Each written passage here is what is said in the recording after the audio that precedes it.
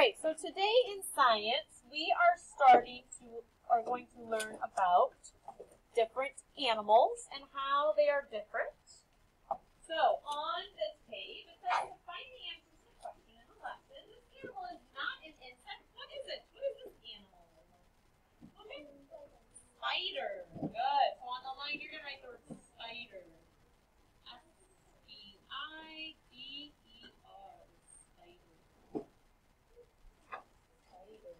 So write spider on the line. Spider.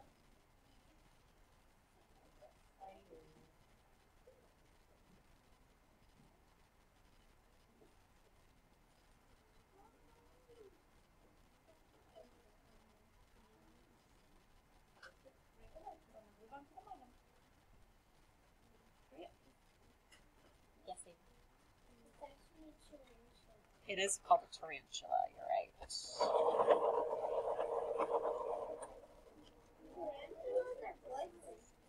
They are, you're right. Venomous. All right. Does everyone have spider written down? Because I'm going to scroll down and then you won't be able to see this word very well. All right. At the bottom, it says that these different words are going to be in this book that we're going to learn about. So these words, some of them are kind of big. Let me zoom this page in so that you'll be able to see it a little bit better. Woo. All right, so we're going to learn about different groups of animals. We're going to learn about mammals.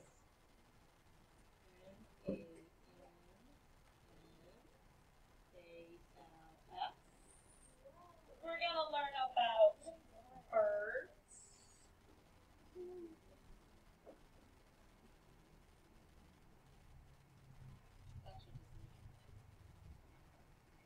Mammal, bird, reptile. We're going to learn about reptile.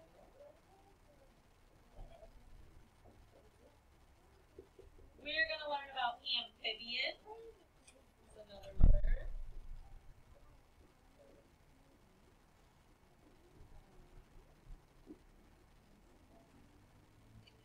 We're also going to learn about fish and insects. We'll learn about these different groups of animals. Okay, so go ahead and get those.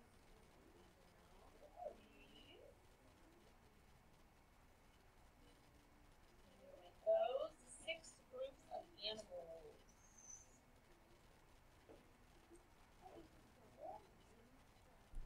All right, on the next page, it says all kinds of animals. We're on page 108 now, so make sure you are following along with us. And it shows a picture of a sloth, and it says animals have different shapes and sizes. They have body parts that help them move in different ways. Some animals walk and run, others fly or swim.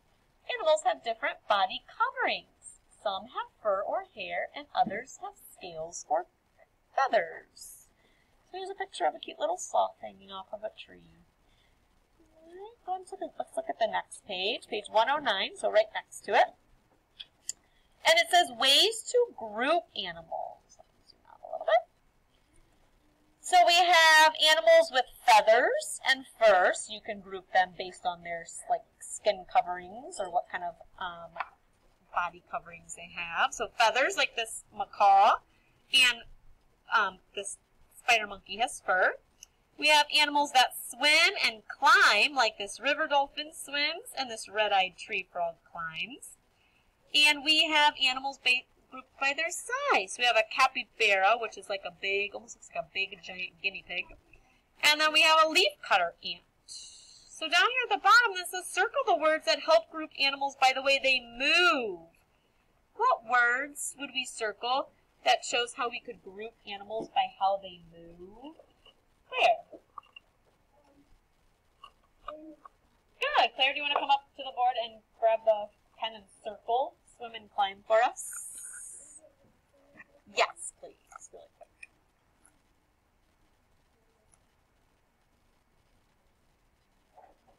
Good. So you're going to circle. Move it down a little bit. It's okay. I know it's okay. There we go.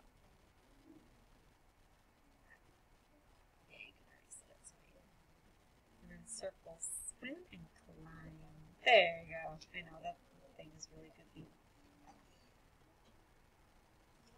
Good. So you in your book should have circled, swim, and climb. Good. Thanks, Claire. Climb, because the B in climb is silent. All right, go on to the next page. We're going to look at different groups. On page 110, it says mammals. It says a mammal has fur or hair. Most mammals have live young. So it means live young as in they don't lay eggs. A young mammal drinks milk from its mother's body. People are mammals, so all of us are mammals, just like this giant anteater and these golden lion tamarins, like a monkey, and this jaguar. What kind of skin, what kind of body covering do you see here? Looks like this is the jaguar's body covering. What is that? Tommy? Oh, is it feathers? What is it? Fur, right. So at the bottom down there, you're going to write the word fur, which is F-U-R. F-U-R. Write it over here. You write the word fur. F-U-R. Fur.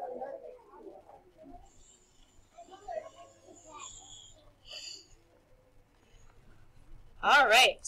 On the next page,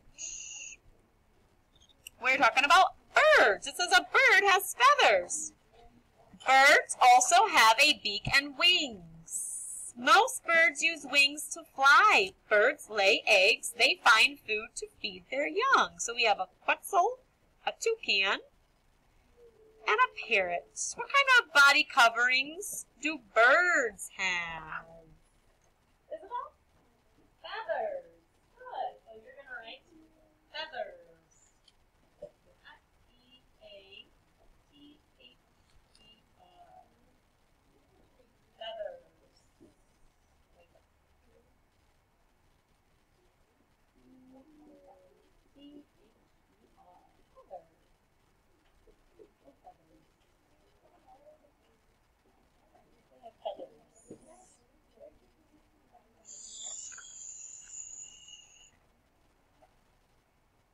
All right, let's go on to the next page.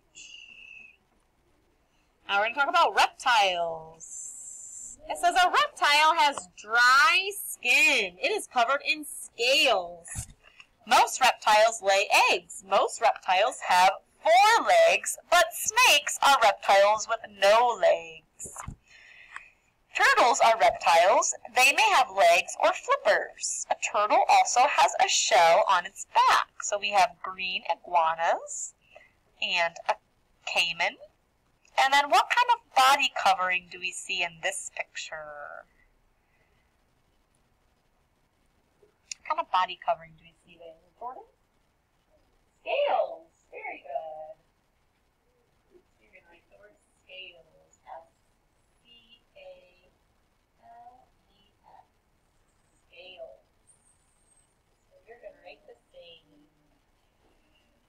Okay. Tell me, put your hand down. You can tell me later, okay? Scales. Scales. So snakes and turtles are reptiles. Yes, they do. Snakes have scales? Of course they do. But its scales can still be soft. All right, let's go on to the next page. Next, we're going to talk about amphibians. Most amphibians, I hope you're listening, have smooth, wet skin. Toads are amphibians with rough, bumpy skin.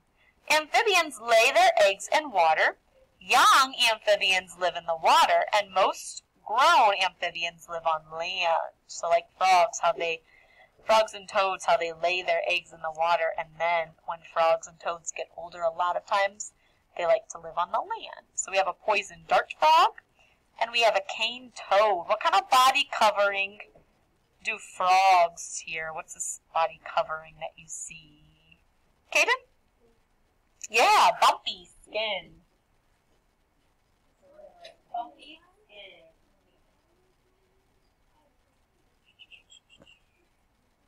So I'm going to write it kind of up here so you can see it here in the back. They have bumpy skin.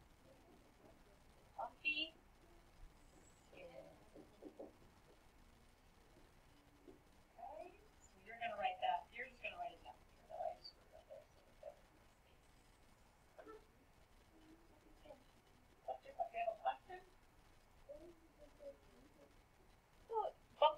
Bumpy is not a body covering. That's describing it, but they have skin, it's just bumpy.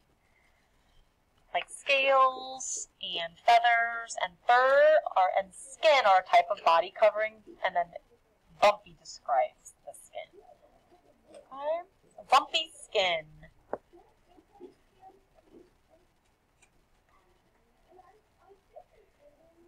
Nope. Fish are in their own separate category. All right, I'm going to go on to the next page. See, now we're talking about fish. It says fish have body parts that help them live in water. Most fish have scales. The scales help keep their bodies safe. Fish have fins to swim, and they have gills to take in oxygen. So we have a red piranha and a silver dollar fish. So what kind of body covering do fish have, do we say? Miles? Scales. Yes. Good. So we're going to write scales again on that line.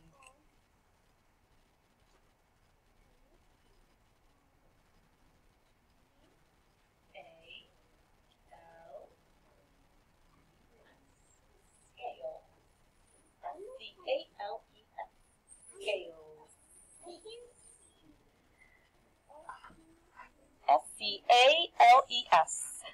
Scales.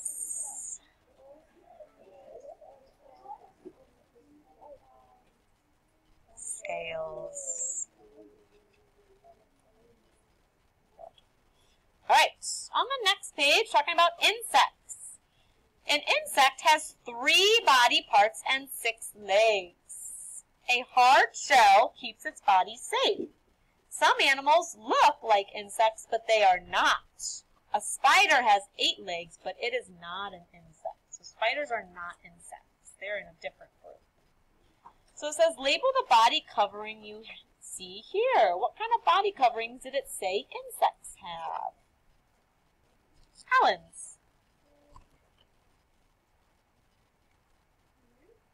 No, it looks smooth, but what did it say in the reading? What kind of body covering? Mason? Hard shell. Good. They have a hard shell. I'll write it up higher so you can see it. It's H-A-R-D, hard shell. Heck, a hard shell.